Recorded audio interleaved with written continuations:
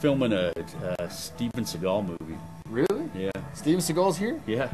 He hasn't come in though. Oh, really? I told him, I said, yeah, bring him by the shop. He hasn't come in. Really? Really? Yeah, her husband's working on that. Go over and kick his ass.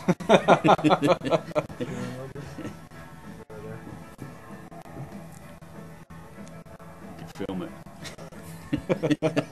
Rolling. All right. All right, we're here, Pete Sands with Sidewinder TV series. We're here with Kevin. Kirk. Hi. Yep, Kevin Kirk. Yeah. Kbone, owner of the legendary heavy metal shop here in Salt Lake City. This is a very interesting place you got here. Thank you. This is probably a haven for people like ourselves who are into heavy metal. Yeah. So tell us a little about your store. Like, where did you start out? I opened in Sandy, Utah in '87, out in the suburbs, and did all right out there. It was a little more conservative out there, so I'd get in trouble for, you know, posters and stuff. Cops would come in because people would complain. Oh, all right. Yeah. So I moved to Sugar House in '89. I was up there for 12 years. So when did you come here? So when did you come here? Moved down here 2001. Wow. Yeah. It's been down here 14 years. I think the biggest question for me is like, why did you start it in the first place? You know, I'm a big fan of music. That's, you know, I wanted to be in the business somehow.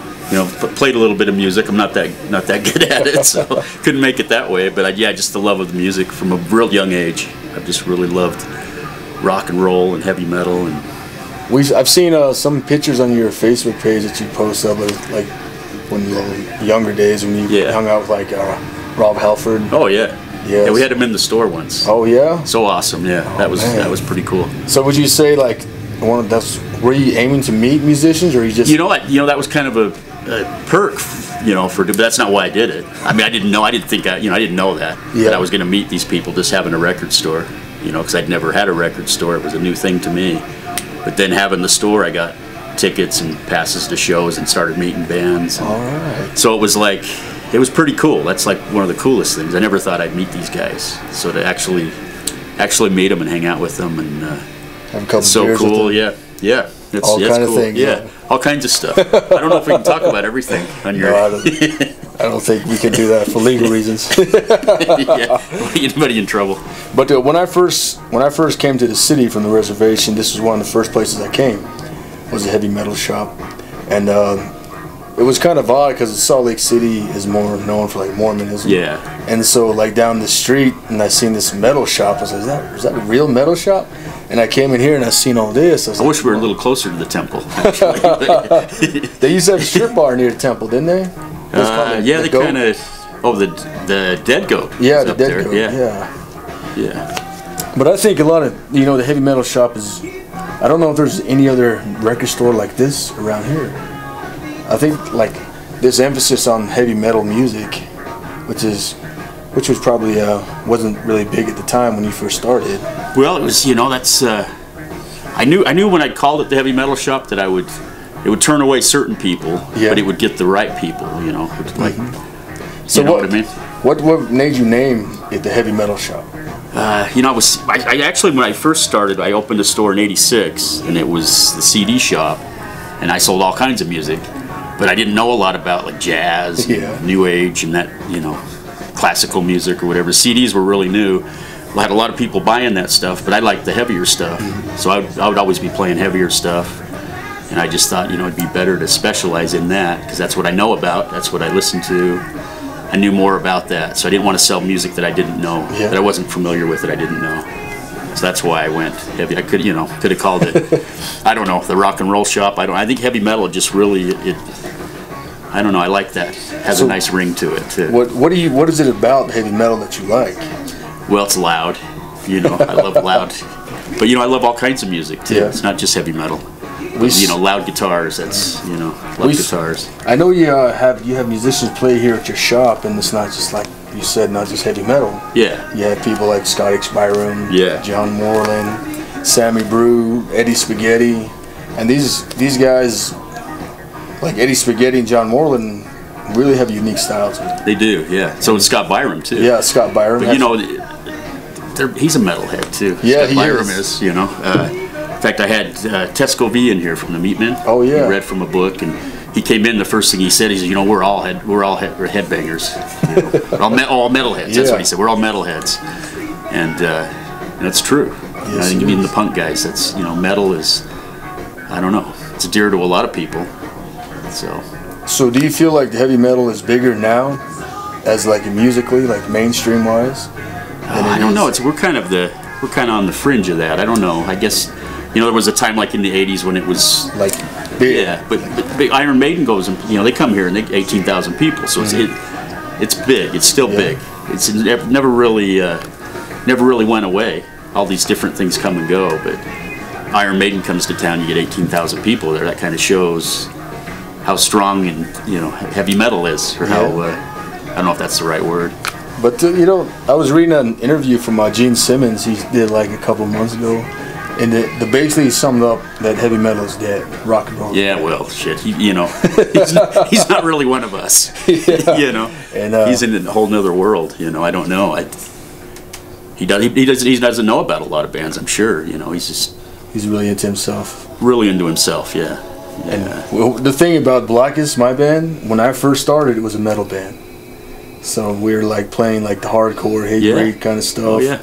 But as I kept going, it just kind of, I was like, I don't think that's my style. I love heavy metal, but I don't think that's what I should be playing. A lot of guys do that. Like John Morland was in a punk band, you know, when he was younger. You know, so it's, you know, it's there, but you write great songs and sing songs. It's more the style like what you do, what John does.